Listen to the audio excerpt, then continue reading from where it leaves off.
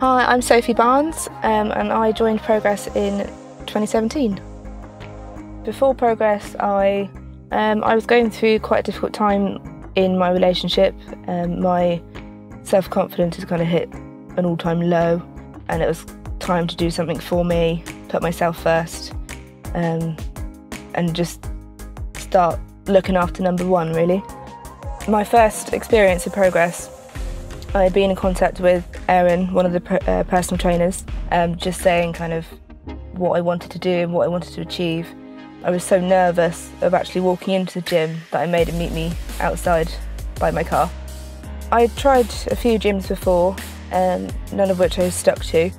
After finding Progress, I wouldn't go anywhere else. As soon as you walk in, you get a "Hi, how are you?"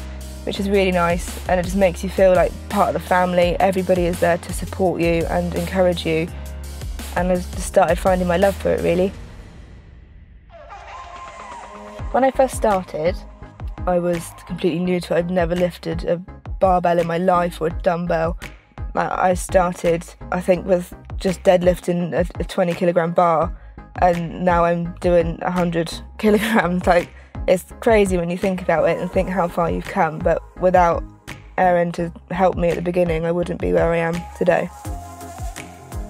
So I prep most of my meals on a Sunday night, just so I've got meals ready to go. I don't need to think about what I'm going to eat tonight. It's already there and prepared for me, and that saved me so much time, and it's helped me so much with my diet and losing the weight that I have. The food prep side of things is easy to get into the swing of it once you kind of start seeing the results of what you're putting into your body. It just kind of becomes a bit of a habit, really. My freezer is practically full to the brim of Progress food. Since losing the weight I have and having grown so much confidence, I have picked up, I'd say, a modelling job.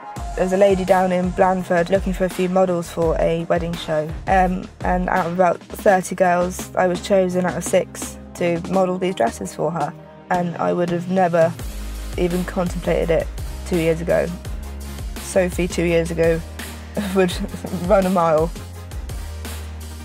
Having Member of the Month was such a massive achievement for me.